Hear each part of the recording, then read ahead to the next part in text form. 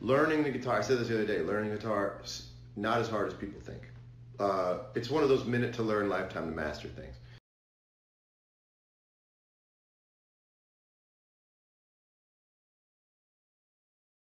What I practice doing, and it's much more of a mental practice, and I cannot stress enough for other guitar players to practice doing this, is practice thinking from the idea first instead of what the guitar offers you. Get out of the geometry. It's not whack-a-mole. Like just because they're here, just like you know words, doesn't mean you just start mashing them. You can, just like it's fun to freestyle. It's fun to come up with ideas. It's fun to riff with your friends.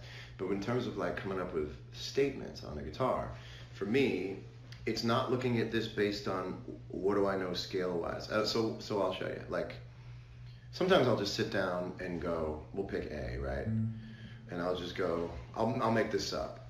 But in my head, I'm keeping time, and I'm hearing a certain rhythmic bed and a harmonic bed so that I don't have to overplay on the guitar. And I just focus in.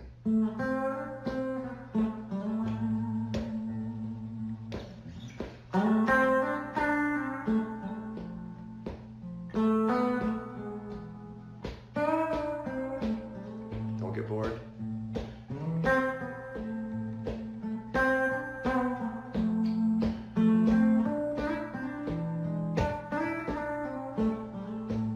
Maybe change the pickup.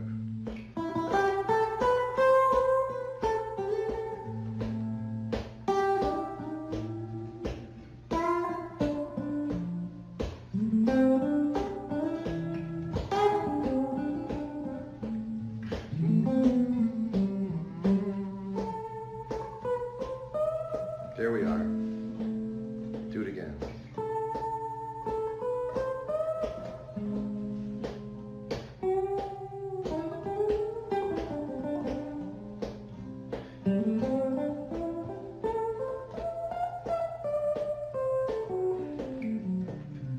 I'm gonna go to F.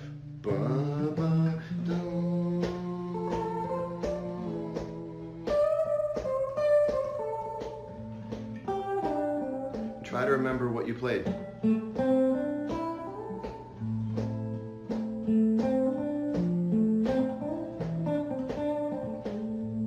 just that foot, keeping, and you just keep swimming and exploring and tracking in your brain what works and what doesn't, and you get so much more, I feel like, out of and don't use the guitar as this full bore thing to just bang out as much guitar music as you can bang out. You know what I mean? Like that's what I practice to try to get better and better at playing the melody in my head, not just, you know.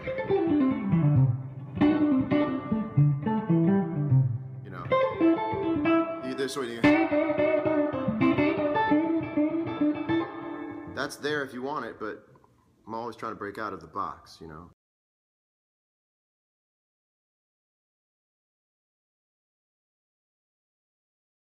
And so a lot of what I've been playing lately is really vocal. And the way that you can get more vocal in your playing is very simply, number one, listen to a lot of blues singers. If you want to be a blues guitar player, listen to a lot of blues singers. Most of what I play are, well, half of what I play, I'm thinking about someone singing. And B.B. King live at the Regal. It's like a better, well, it's both an incredible vocal record and a guitar record. But at first you're like, what a great guitar record. And then you realize his singing is just as good as his guitar playing. They're the same thing. One is just vocalized and one is played on the guitar. And you start to get these microtonal things. So,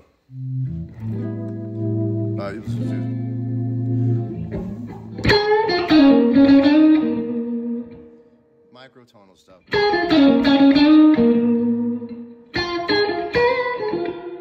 Do you hear how that's not correct in terms of being perfectly in pitch?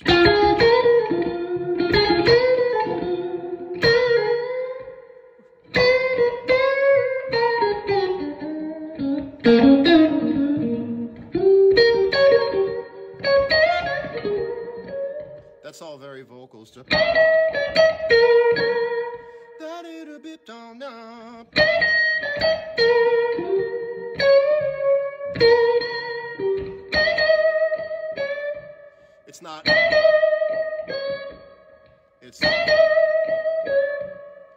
that's highly out of tune, but so is a voice when it's in the middle of wailing.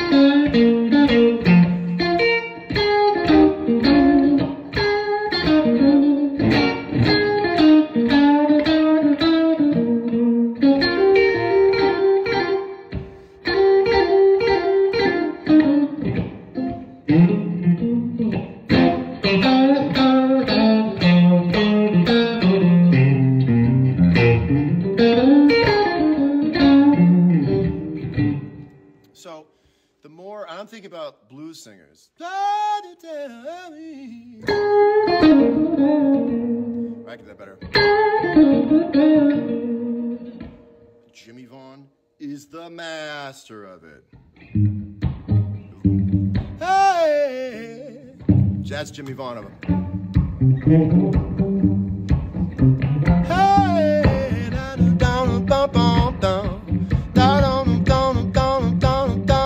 down. I'm just a little I think it's sharp.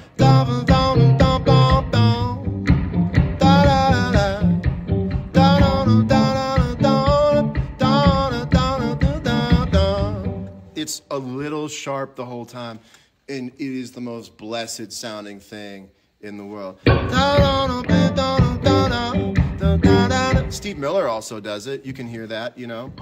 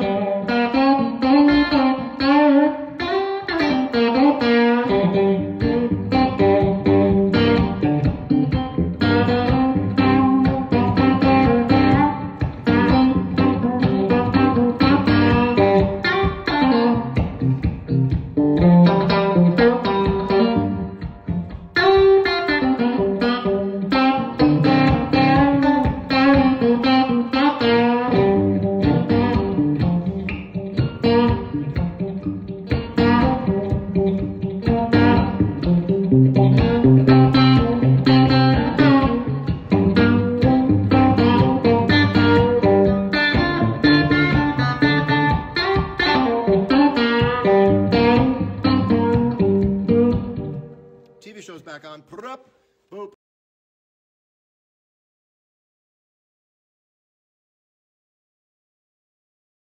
I'm also working on things like a...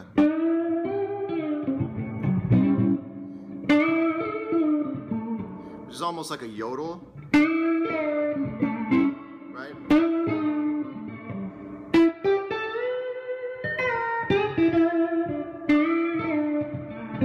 Right? It's like a little break in the voice.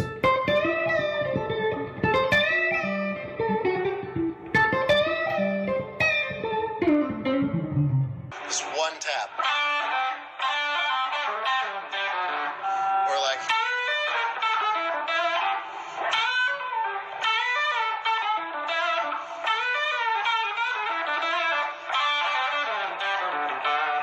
you gotta keep missing it, you know? You can also tap after a bend, which I really, really like. Look. That means... now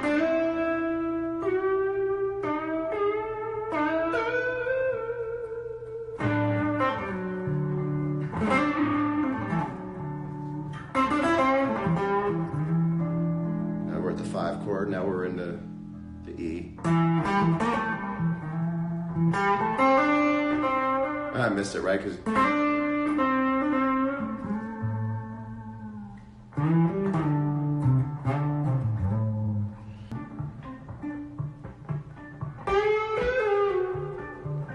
now I'm reading.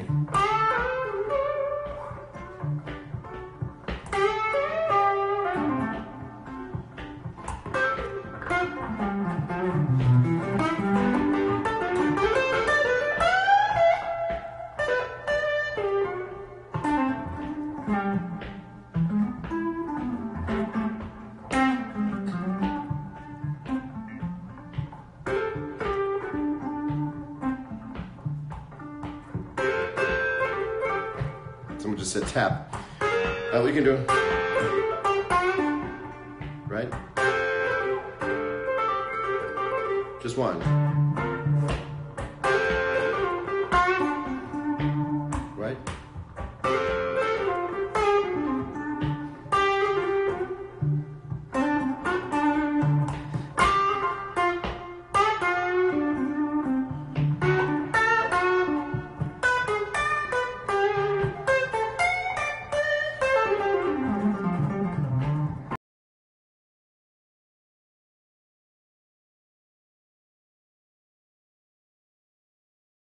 I think as a general rule, you want to move up in pitch during your solos, not down. Because I think there's a sense of growth in the narrative of a solo when you go higher. Jerry Garcia was great at that. I think most great guitar players instinctively understand that if you're going to solo for a while, Doyle Bramall II is the master of, if there's a song in C. Now, this is going to be a lot of you that I'm going to sound like right now. And I'm not putting anyone down, nor am I putting down the legends before who have done it. But it's meant to make a point about choices, about what I'm talking about, where I think you should let the note go higher as you go. If you start too high, you sort of go, where do you go from there? If you've got two solos, and if you're in a scenario where you don't know when your solo is going to be over, a lot of times the singer or the head musician gives you a solo and you have to hand it back or they take it back. If you're like, it's very hard once you're.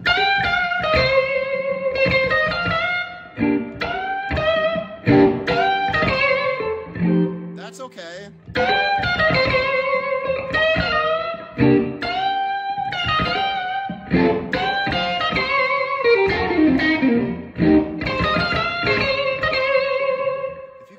Again, where are you going? You can go, okay, what if you have to go around again? You're sort of running out, but if you were,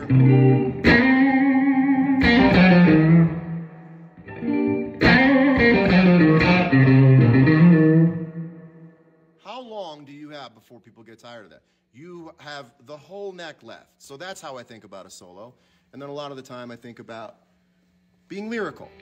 So let's say you go out on the floor. It's always cool to start soloing on the floor, but you go like this. Right?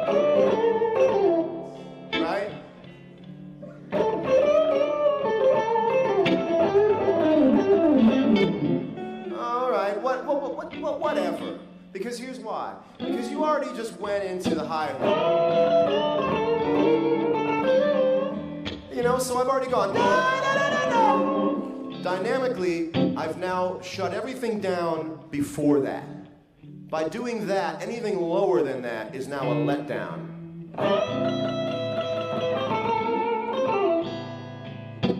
I can't go, you're moving backwards. All of a sudden, you've used your trick. You've used your, if you were a singer and you came out like that, people would go, whoa! Someone like first notice. And you go, all right, that's impressive to some who go, wow, that's neat. But you don't get a lot of time after that, right? So here it is again with the pacing. So you need to go to the one.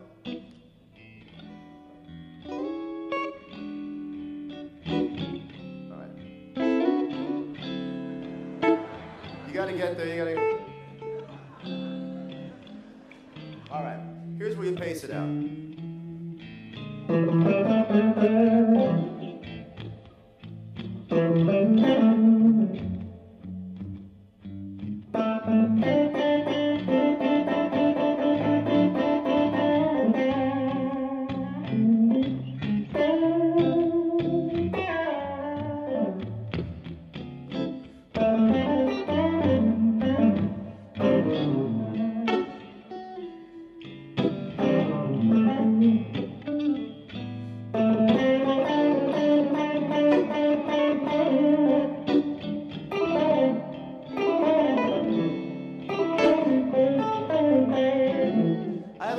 the top thing yet. So you go, we'll go around again. Now that's how I want to hear another one.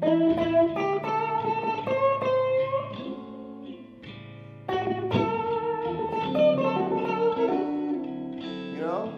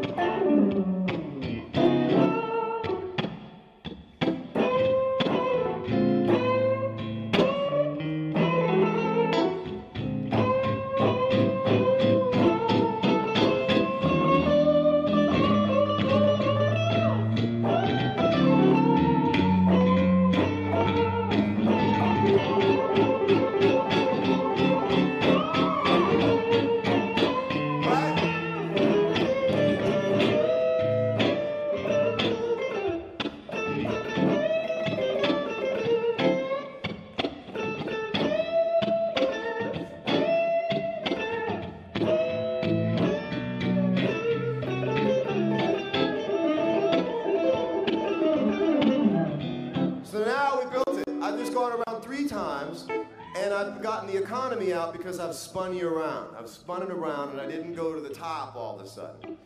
And now just because it's so great to hear this man play.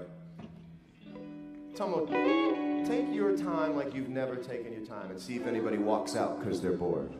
They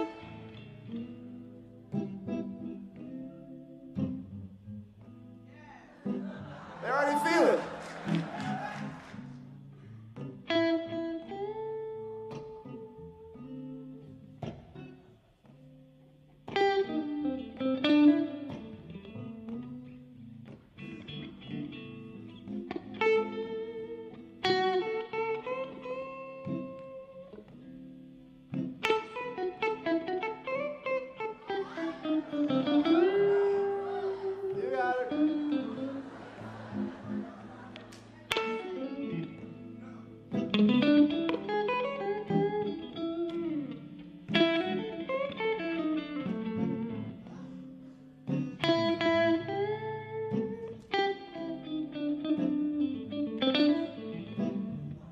have 6 more choruses left if you want them. That's the best I already played.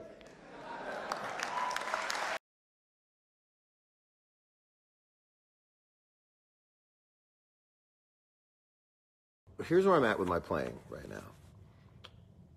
I'm into playing lead lines that suggest chords without having to play chords. So we all, as guitar players, are looking for things to play over.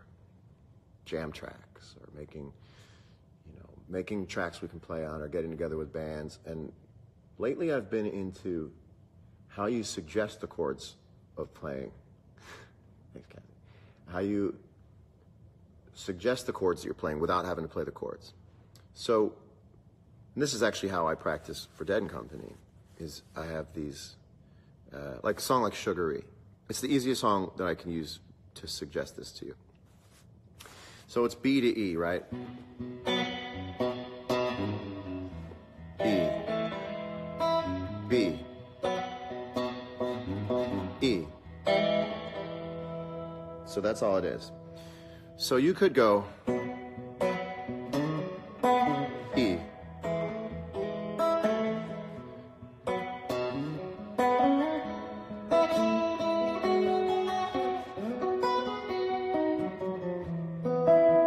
You can keep playing the chords underneath it, which is sort of the conventional way to look at it. But for me, what I practice is now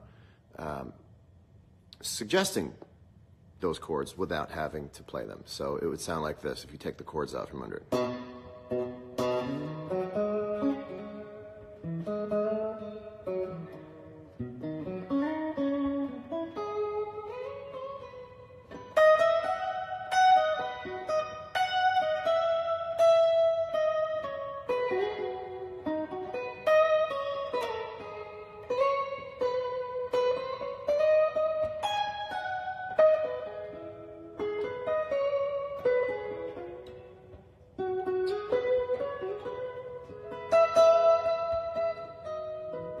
So you're sort of like soloing and defining the chords underneath the solo by the notes that you play.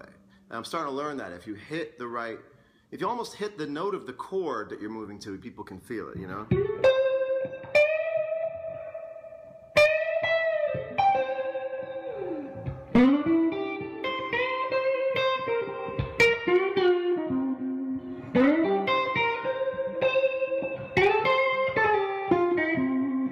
That's over that.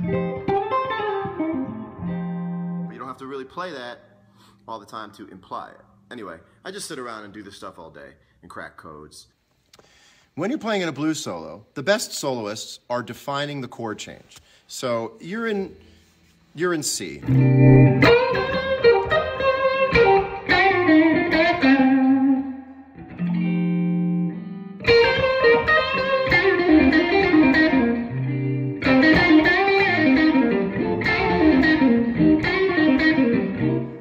Yeah, that's okay.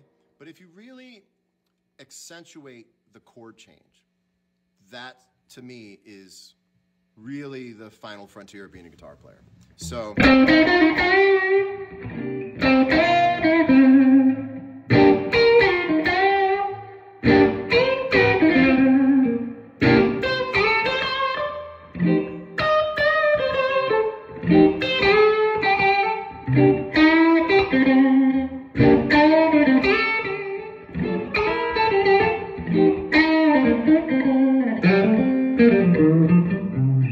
And so it's the thoughtful. If you went to the 4. So I'm going to show you what I mean by that. I'm not going to play any chords, but you're going to know when the chord changes. Also, it's a 12-bar blues, but you're going to feel when the chord changes.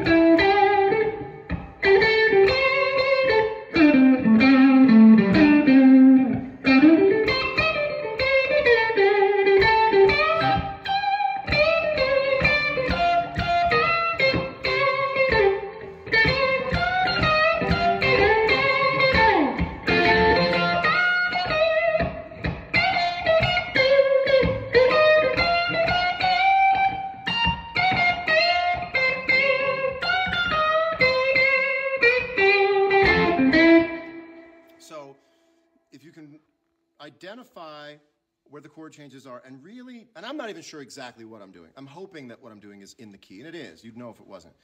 And so much of the pentatonic scale is shared over the 3 chords that you're playing when you're normally playing a 1-4-5 progression. But if you can really isolate the notes of those chord changes that are unique to those chord changes, then you really are so satisfying to the ear. What would you say the William Hung of popular guitarists? Oh, listen, I ain't talking shit as a guitar player. I have no shit to talk as a guitar player. DM me later. No.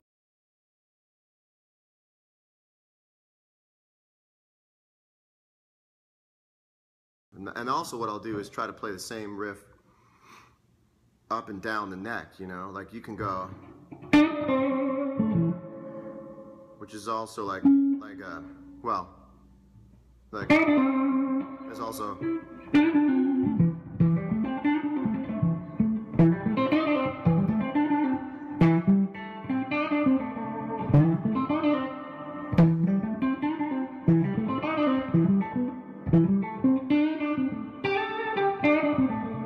and it plays a little different because the geometry is different. So instead of, you have,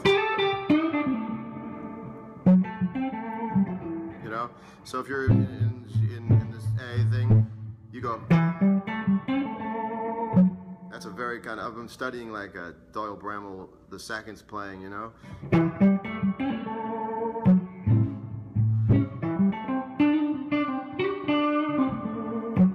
Anyway, I sit around and do all that stuff.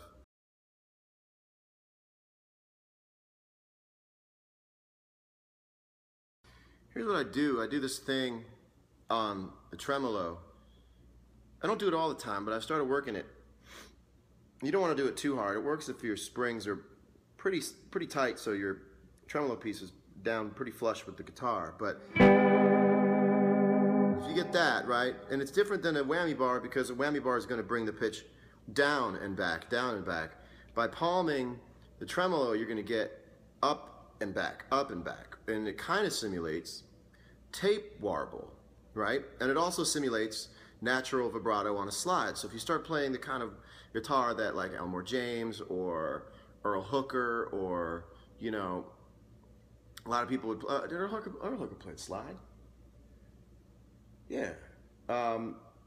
You get this kind of slide feel. So instead of going, you go.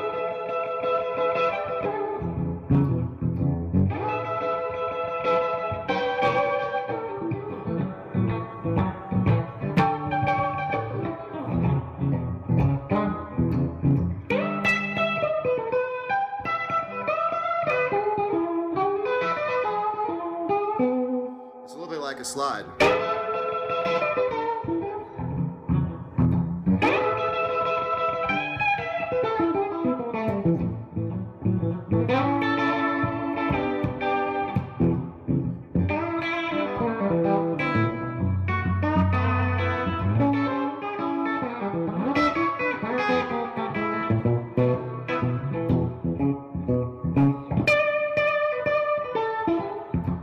Anyway.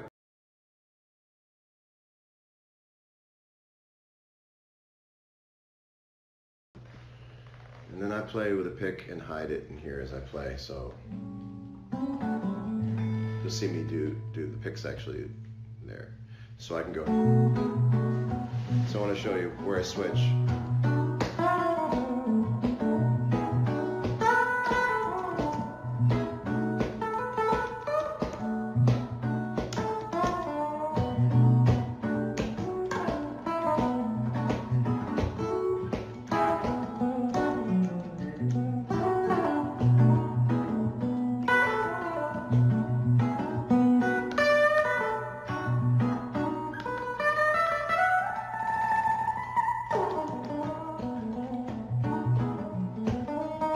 Pick, no pick, pick, no pick, pick, no pick.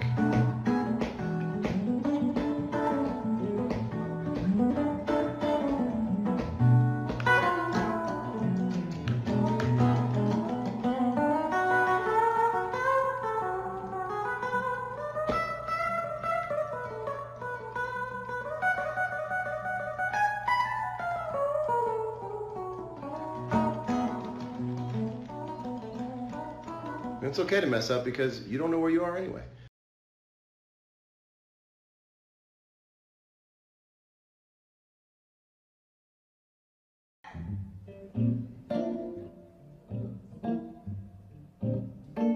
I haven't done anything. I'm just playing in the pentatonic.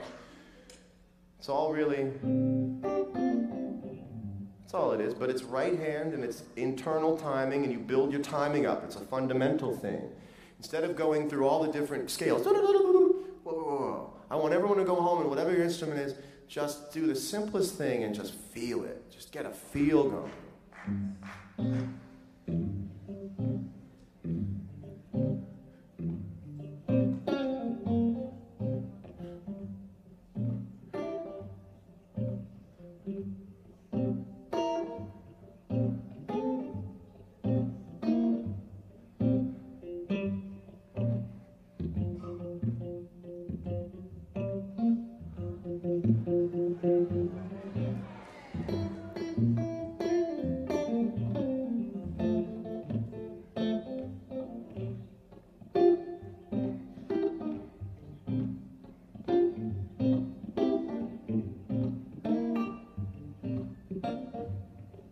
Now, it's so much more listenable because I'm phrasing it, because there's dynamics. There are really interesting dynamics. And this is what I want to get to with dynamics for a moment. What you're doing right now is you're learning the entire shape of everything. All things, the shape, the entire perimeter of the room. But if you start shaving it off and choosing what you like, you get a dynamics thing. So I can be late on the 4, on the 2 and the 4 with the snare.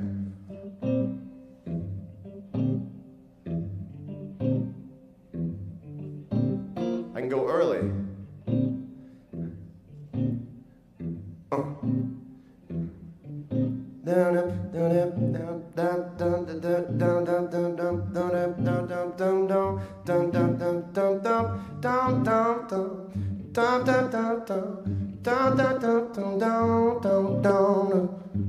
It's all a feel thing. It's all a feel thing.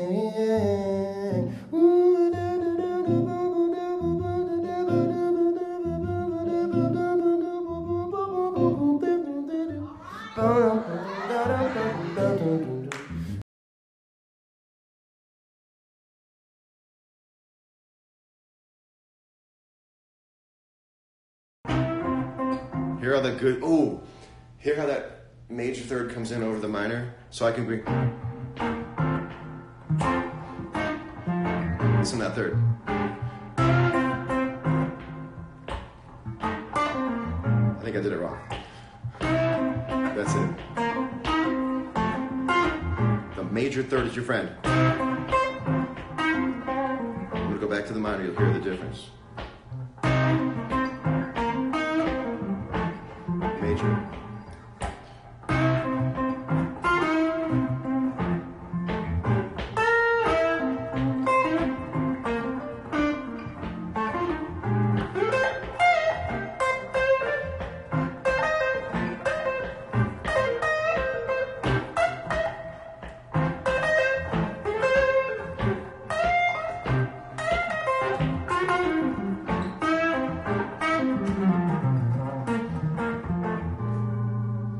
Here's another thing to practice. Last time I did this, I think I was a little all over the place. I said I was going to teach, and I didn't really teach. Sort of just flossing the whole time. Here's a really great practice. Everyone's always practicing playing in minor pentatonic and bending, right?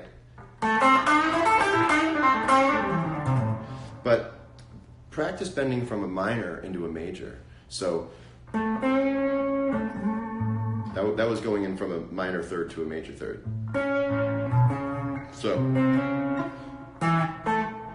now most people go, which isn't really a bend, it's sort of adding a flavor to, but, which is an A, right? That'll teach you a lot about getting your bend in the right place, because a major third is completely unforgiving. Bending in minor is much more forgiving. You can kind of go as crazy as you want to go, but there's only one right way to play a major third over something. That's too high, too sharp.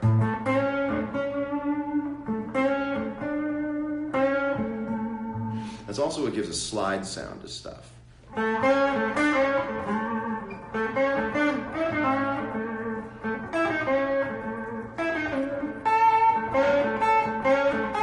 And if you want to bend everything up, you can also do this math where you just go a step below everything and sound a little more like a slide. Right?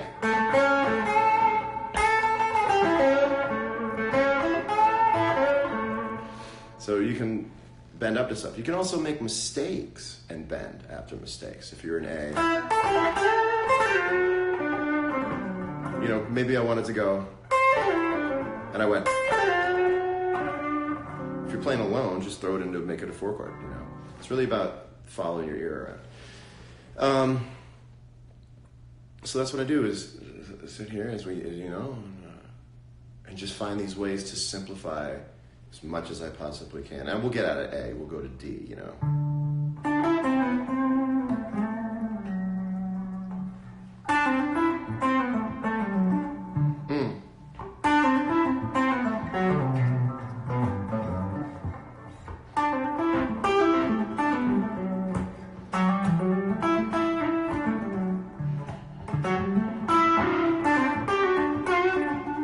Right?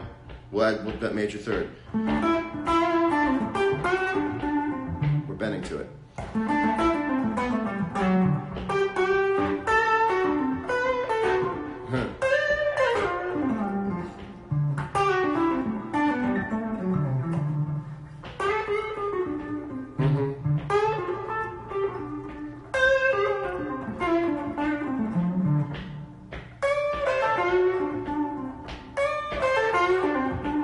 Right?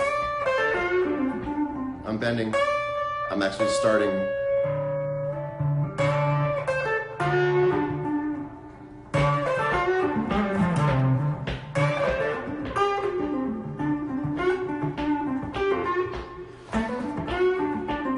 And what's really important, I think, is that my major notes inside of a minor pentatonic are so refreshing. King of it, Jerry Garcia.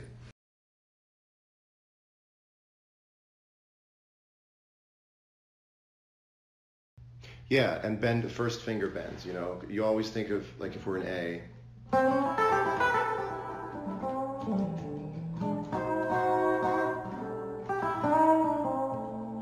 People always think of that as like, you can't, this is the ground, you can't go lower than that. That's actually a really big tip for guitar players. Like, when you learn the pentatonic scale, the one note that's this, the one fret that's the same on all of them is this.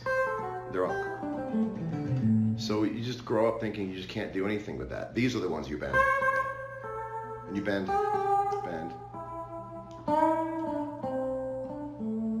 But you got,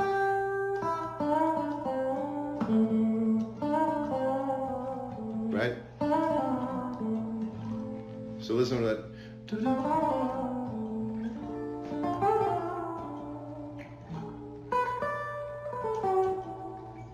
Right?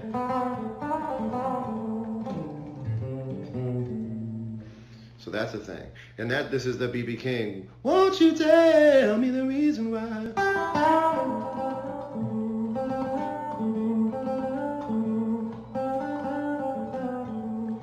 So that's interesting.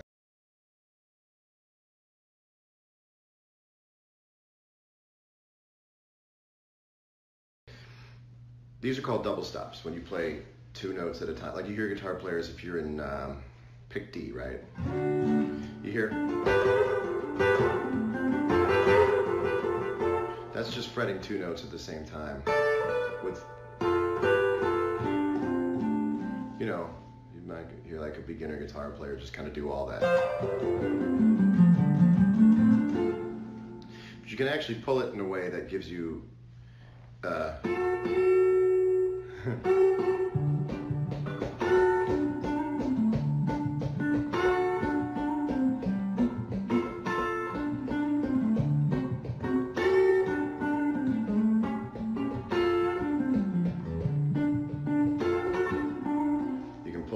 to a third.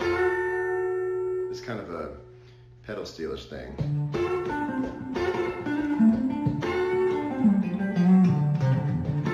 Then the next one would be minor 7.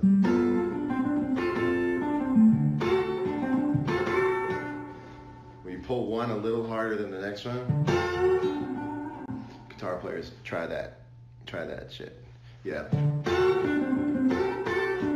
Not even do it. So again, like if you start doing it too much outside of the song context, it starts getting all, yeah.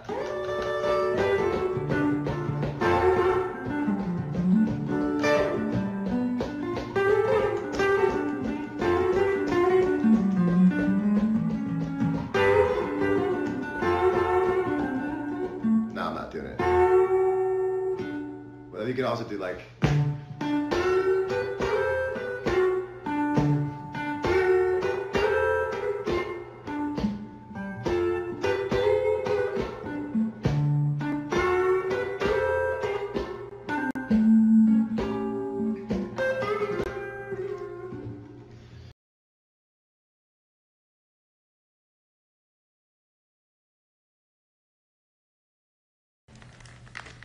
the slap pick thing from Stop This Train. Yeah, you know, I didn't invent the slap picking thing, but I definitely popularized it, and it's in a lot of songs, especially on electric guitar. It doesn't really sound really good. Like, slapping an acoustic guitar works because it's a percussion instrument. You know, the fact that it's hollow and made of wood, it kind of has a conga sound in some way. And on an electric, it just slaps the magnet of the electric guitar, and to me, it doesn't sound really good, especially when there's spring reverb on. Now, I'm guilty of having done it, but I'll tell you what, you want to get to be a better guitar player? Take out those hits, because those things are sort of training wheels for rhythm. So, for instance, if I was going,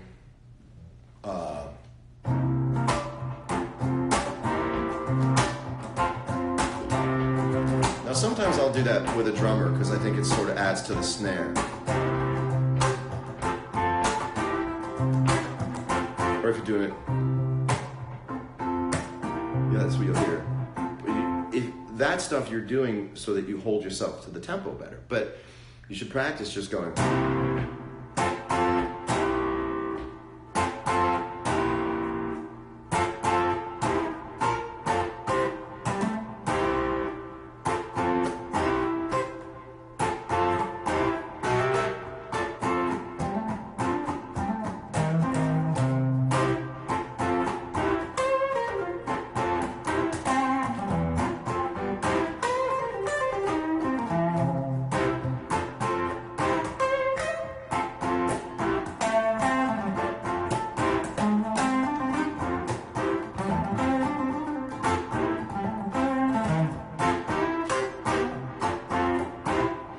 Even if you want to keep it with your palm, keep the time. You can't hear that. But this stuff, whack, it sort of gets a little strange. Take this shit out. Take that stuff out. I hear it all the time. Stop it with that. I did it. I never liked it when I did it. Stop with it. Stop doing that. Stop doing it. Did anyone else not like that? It's sacrilegious because I sort of threw that shit into music, but this stuff is. So the fun thing is, so doing this, like.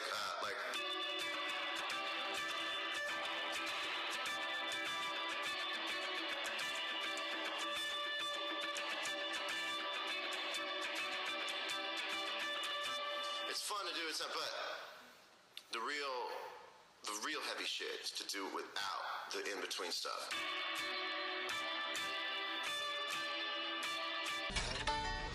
Yeah. I'm trying not to do that again on the guitar ever.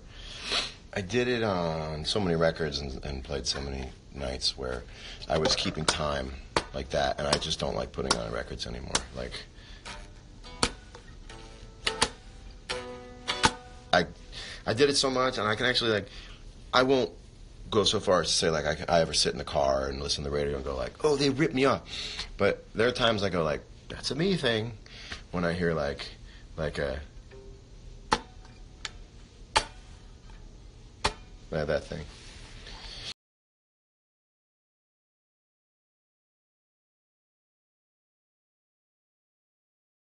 Right hand rhythm playing is what keeps you able to play for hours alone. If you have a right hand, I didn't ever practice with a metronome really, but I practiced with records, and then started to get good playing with other players and getting rhythm going. If you keep the rhythm going, you can play forever, and people want to keep hearing it, you know?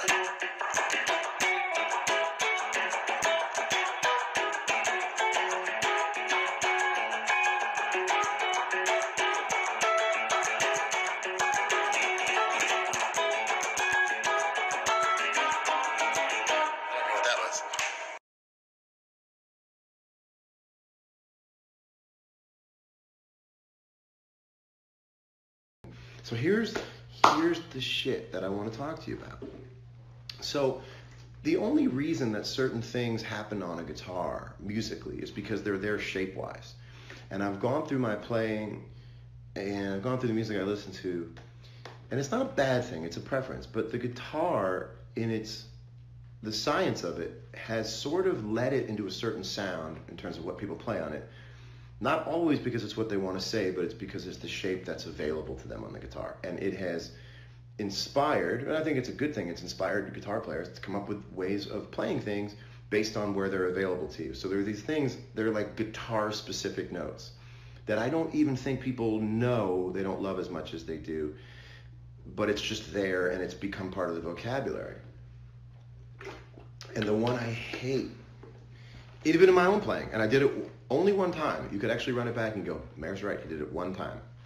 And I'll do it every once in a while. If you're an A, right, A, it's da-da-do, and it happens in music, but on a guitar,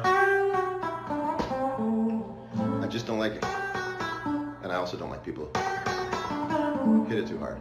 But it's usually, it's kind of a fun thing to do in your hand, but it's not that cool to listen to. I just don't like it. That is a guitar-only thing. You wouldn't, on a piano you wouldn't think to do that, or you can't bend it on a piano, but even vocally, you know, you can do it, you do it sometimes, but it becomes like a cliche, you know.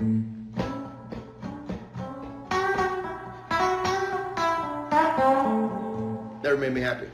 I'm not knocking anybody who does it. I'm just saying, investigate everything you play and find out, is it because it's a note you want to play, or is it because it's in the jungle gym and it's fun to climb around and you're just doing it because it's there. That's what I'm trying to take out. So, check this out. This is what you should be playing. This is how you should be playing guitar.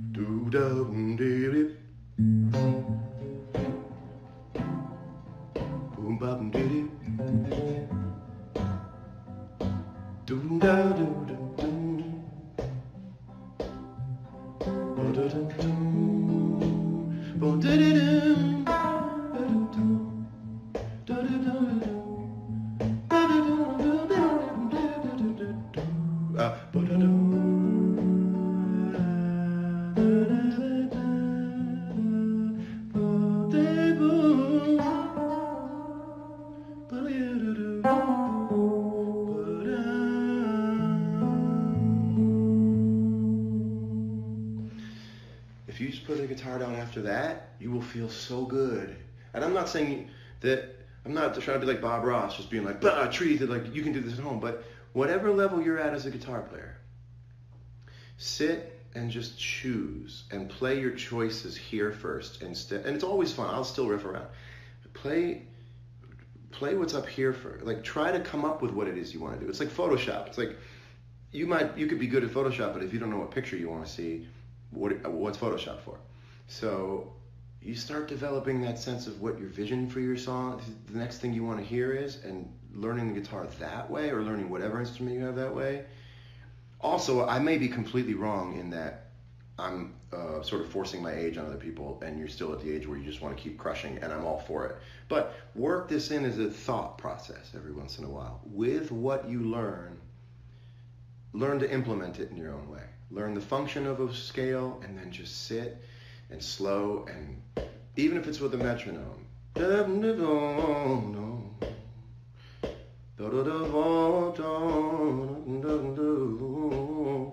I'm playing music right now. As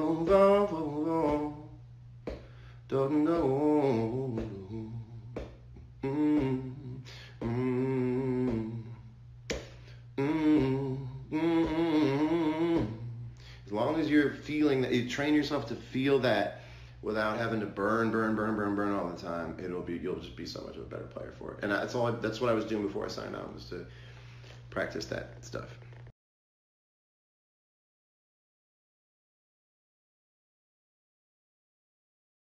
Throw that shit up a half note. Like, everyone always playing in the box, just break the box up. Like, if you're in D,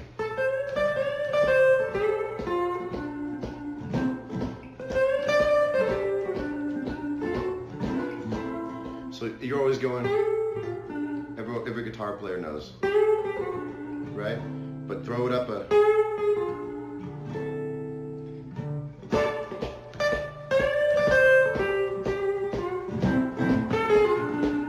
right? Yep.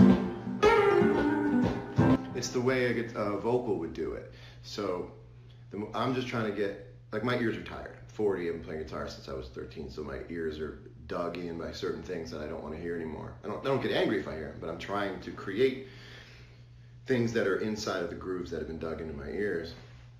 And when you listen back to those old great singers, old great blues singers, listen to Aretha Franklin sing. It's what you would call by ultra-modern standards pitchy, but no, oh dear, no. When they're slightly sharp, that's where the emotion comes from, you know? Won't you tell me the reason why?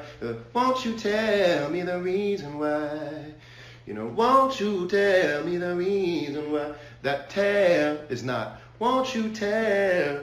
It's, won't you tell? And those are pitches way in between these frets, which only work in half steps, right?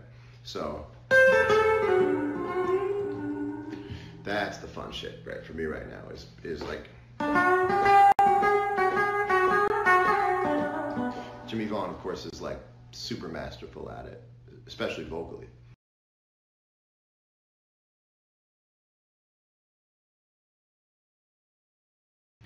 How did I move from open chords to scales and improvising? That is a fantastic question. So open chords are chords where basically you're playing down here and you're using the nut of the guitar to establish the, you know, the lowest note of each string you're not fretting. So you're basically, that's open, right? And D has an open D and you're fretting down here. But eventually you move to something called bar chords. So this right here is the nut. That dictates like this is where the note begins on a guitar. So if you're playing an E, that's open, that's open, that's open. So basically you play an F this way, or that's a bar chord. Basically this finger's acting like that is, and just up. So that's where guitar is fairly easy compared to piano because it's completely transposable.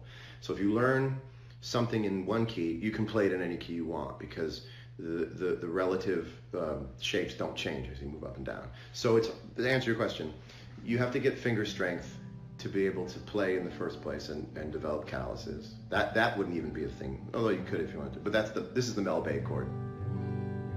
That only involves pressing 3 strings down. Why? Because these open strings are tuned. That takes care of it. But if you want to play that up here, it's really, or this is the approach. To be super technical about it. Wait, that's not it.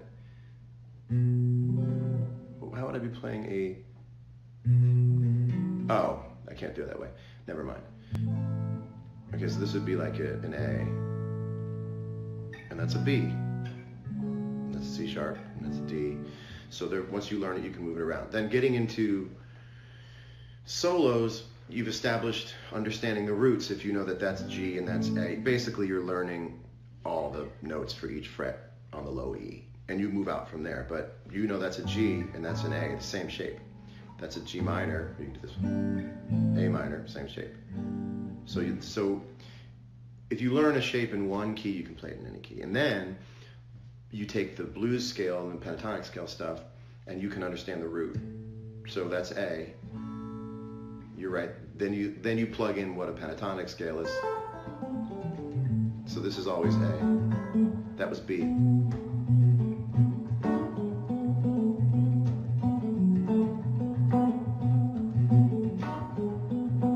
Not that different than B. So there you go. That was just, but that takes a really long time to play with that finger and not have it hurt. It will hurt, and you will have lines through it, or you look like an egg slicer here, and you just learn to be all right with it.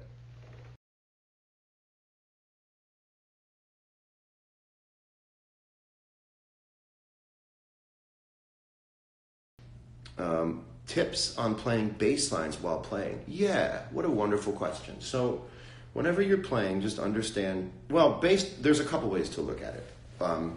Playing bass lines like walking bass lines, you know.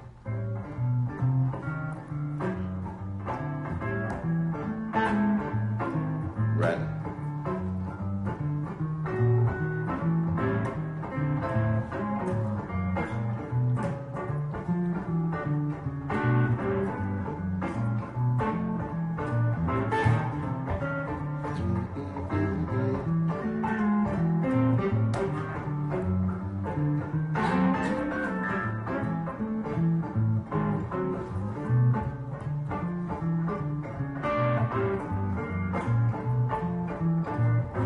That's sort of just walking the roots up around. So whatever the chords are, you sort of walk the roots up. But you also learn it. It's a little bit like Dance Dance Revolution. It's not really sort of playing off the top of your head. But understanding what key you're in every time you solo is a really good way to keep the bass. Like whenever I play a song that I don't know, but someone goes like, play this song, I always think about the bass first. Because the bass will define everything. It'll tell you what the chords are. It'll tell you, you got to understand the root. I feel like that can't be stressed enough. You have to understand the root of things. So I'm always aware of where I am. So we'll pick a different key. We'll pick C.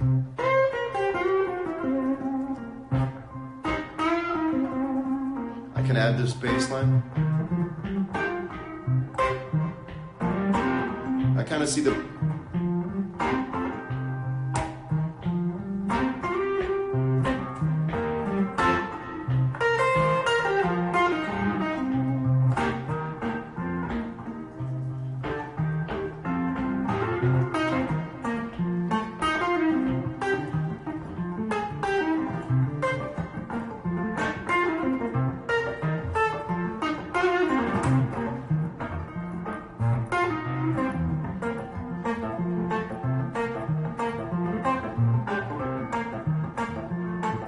So what is that? That's 1, minor 3, minor third, but still 4, 7.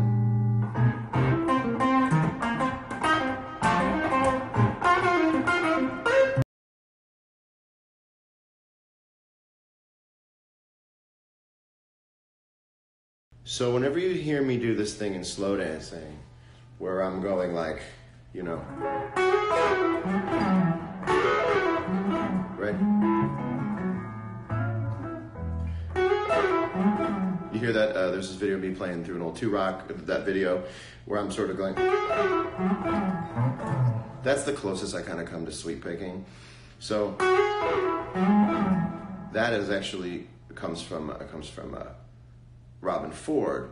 And Robin Ford would be like.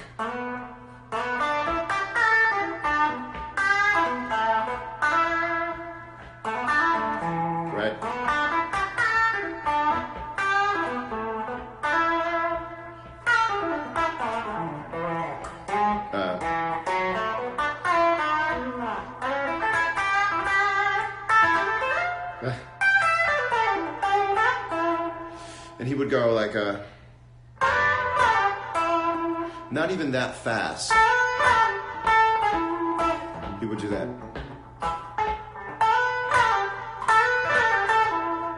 So let's call it like sort of like borrowing, like elongating one note and making up for it on the next note.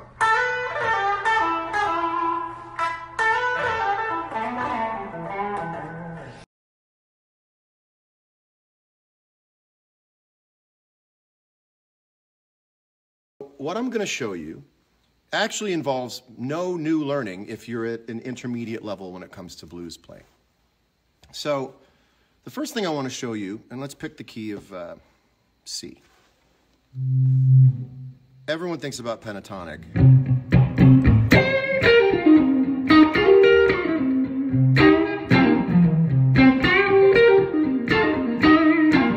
That's all pentatonic.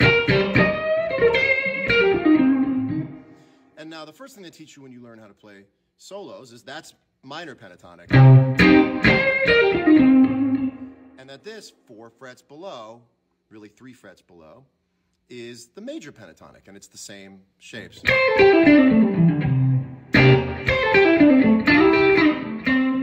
And so the thinking is this is blues, and this is major.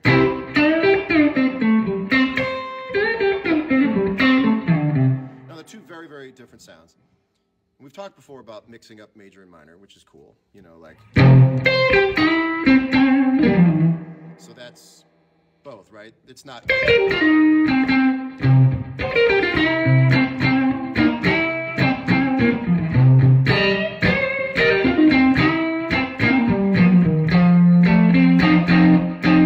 major. I'm going to show you how to play minor pentatonic in the same spot you play major pentatonic.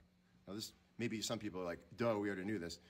I'm going to come clean and say, I never really thought about this until the last couple years. So you're in C, and I'm sorry that the screen is flipped for the selfie camera, but so this idea, that's the pentatonic. I want you to think of the C across the neck as the equator. And this is sort of above ground, and this is sort of below ground. So everyone is always thinking about, here's C, everything happens above it. What I think is really interesting is, here's C, let's be symmetrical and move out this way and out this way. And the way you would do that is go, instead of, you're really just moving.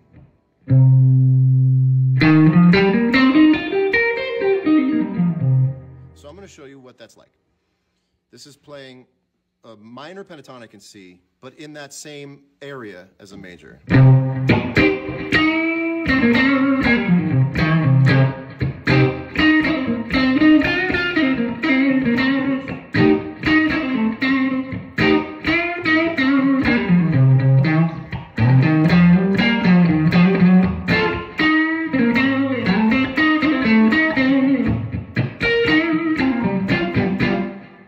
Really in the same spot as major, but you're playing it in minor, and what that means is that the ergonomics of it are flipped, and I'll show you what I mean.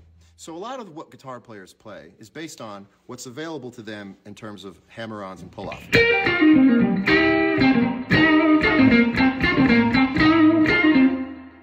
But there's all these, it gets inverted when you go, so take this.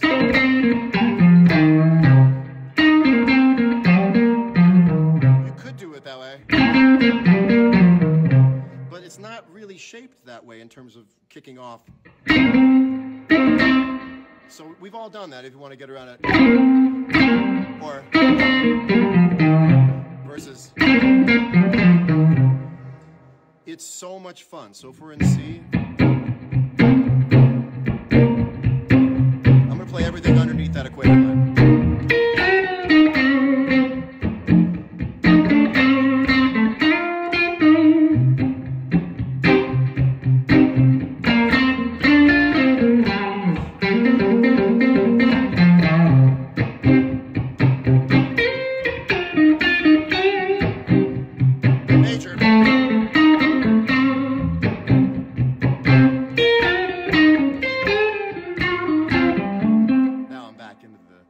Standard pentatonic. So if you think about it, like, that's not a capo. You can move that anywhere you want. You can take it off at any time. So I really wanted to get into that first. So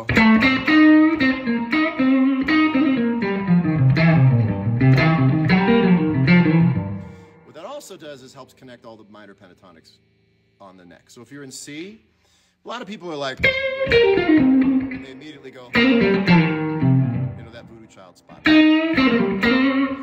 if you use that reshaping of the major pentatonic, you have it in the standard spot. You just went. And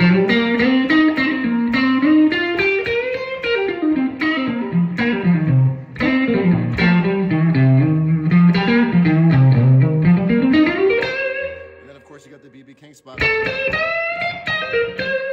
Let's go from that all the way down.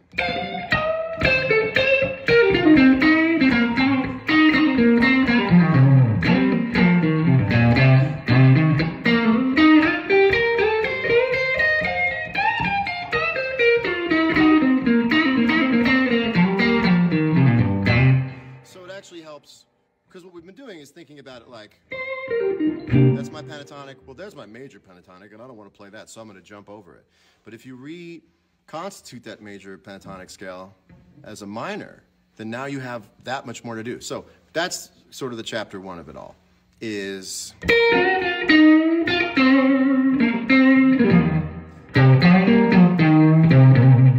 it's just a different flavor to play with.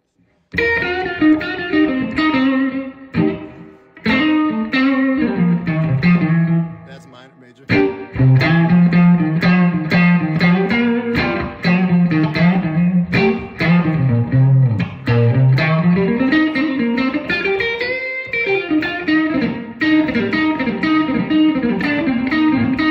That's really hard to do.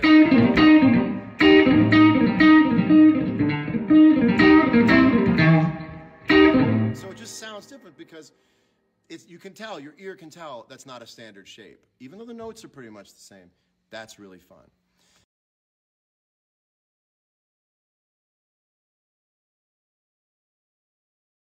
So let me inspire you, if I may, that you're never too old to learn a new trick, because my hand, I've been playing for, I don't know, what is it now?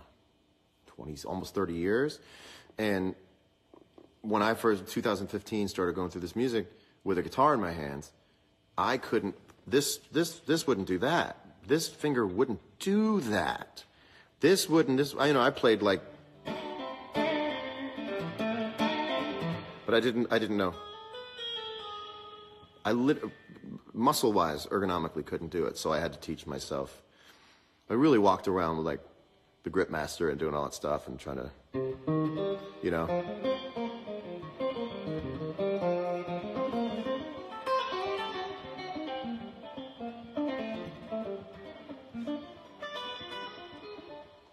Yes, I have to move my thumb to the back of the. I have to move my thumb to the back of the neck to be able to support that. You can never. I don't think you could wrap your thumb and play linear that way. You kind of have to play like they teach you, like they teach you.